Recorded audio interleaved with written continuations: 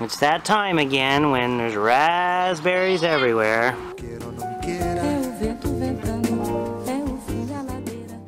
a tip about raspberries. You need to pick them often, or if they go bad, like this, they'll rot the tree.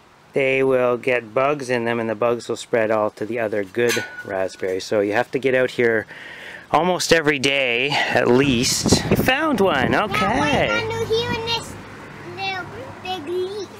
Okay, we'll pick it and then put it in the bucket. So our cherry tree actually made a couple of cherries this year. I don't know if there's any other ones, but the corn's growing.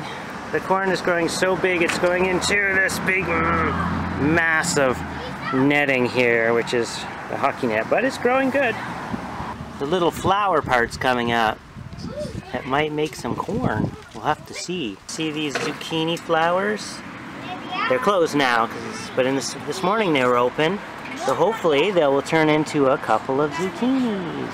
Yeah, there's a little red tomato in there. Oh yeah. Better pick it. Yeah, come over, Oscar.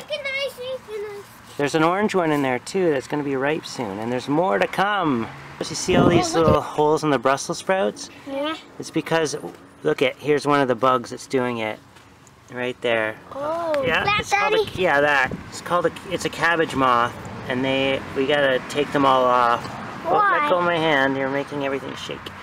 Yeah, we have to take them off and get rid of them, or else they'll eat all of our cabbages. Squish. Yeah, there's a few beans in there. You want to pick it, Oscar? All right, give it a try. Yum.